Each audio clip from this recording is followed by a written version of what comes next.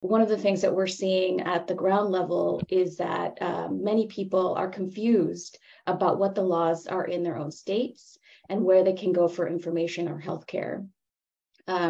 This has demonstrated that there's a ton of misinformation and disinformation, particularly among the Latino and Latinx community, which has become a huge issue for our communities.